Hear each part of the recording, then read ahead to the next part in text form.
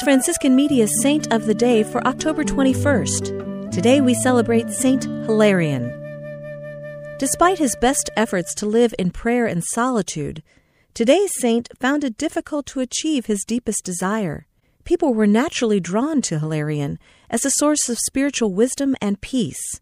He had reached such fame by the time of his death that his body had to be secretly removed so that a shrine would not be built in his honor. A convert to Christianity, Hilarion was born in Palestine.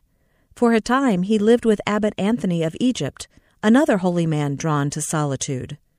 Hilarion found a life of hardship and simplicity in the desert, where he also experienced spiritual dryness that included temptations to despair. At the same time, though, miracles were attributed to him. As his fame grew, a small group of disciples wanted to follow Hilarion. He began a series of journeys to find a place where he could live away from the world. He finally settled on Cyprus, where he died in 371, at about age 80. Saint Hilarion the Great, as he is sometimes called, is celebrated as the founder of monasticism in Palestine. There's more about the saints, along with inspiration and Catholic resources, at our